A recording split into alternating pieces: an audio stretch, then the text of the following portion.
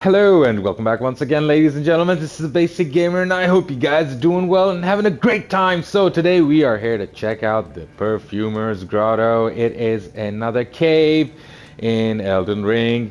Where is it? It is in the Altus Plateau. And where are we on the map? This is where we are. And what you'll have to do is you'll have to make your way up from the Grand Lift of Dectus or come from the Ruin Strewn Precipice overlook and just make your way like that. I've got videos on both and I'll share the links in the description below just in case you don't know how to get here. Once you're up here, what you're going to do is you're going to make your way to the Altus Highway Junction side of Grace and then dagadak keep hugging the cliffs. There's going to be a few enemies, a bear and a rune bear as well, so you can fight them. And if you don't want to fight them, well, you can just keep hugging the cliffs and carefully make your way to this spot where you shall encounter Miranda the Blighted Bloom, one of those big poisonous flower things. Just take them out and then you will make your way into the cave. And let's go, let's go, let's go. It's not a big cave, it's just a small cave, but a neat little cave. And like I always say, if you know it, well then you know it, but if you don't, then it's a pleasant surprise. It is quite enjoyable. Some of these perfumer guys over here, they are here worshipping Mirandas.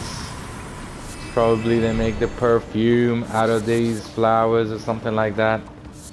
Okay, let's collect some of our items. So these guys regularly drop something or the other, so you can farm them if you want.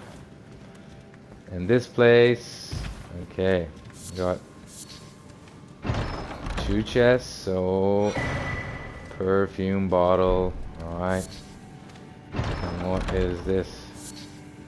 Living jar shard. Cool.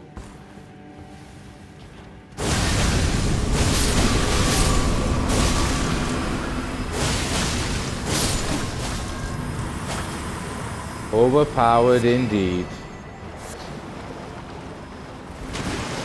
Alright, little flower buddy, we'll leave you. So this area that we're gonna see up ahead, see that place down there? This is not accessible from here. Well, that's at least what I know. Whoops, don't want to fall down. Watch out for that. This guy he's got some range and he can actually push it down. So that area is actually accessible from the Altus tunnel. So if you want to get there, you basically got to come from the Altus tunnel, right? So we are about to approach the boss, or bosses, and then this will be it for this one as well. And it won't be too long because, like I said, overpowered as anything. About level 175. So you get the Great Omenkiller Cleaver, and that is it for this one, guys. I hope you enjoyed the video, and if you do and did, then please don't forget to like and subscribe. And until next time, happy gaming, take care, and bye-bye.